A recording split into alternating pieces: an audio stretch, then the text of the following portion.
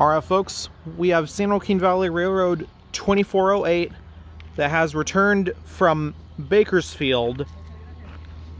2405 has went through Porterville to pick up 2408 from Bakersfield and brought it through Exeter and Lindsay, through Bryson's hometown, and then through Dinuba, Reedley, Sanger, and then Fresno. After all that switching, 619 did a lot of work, probably since last night until 717 has returned. But yeah, 2408 has returned from Bakersfield. What? Yeah.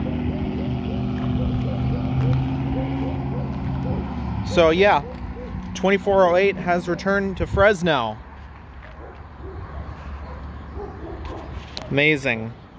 Thanks for watching, guys. See you all next time.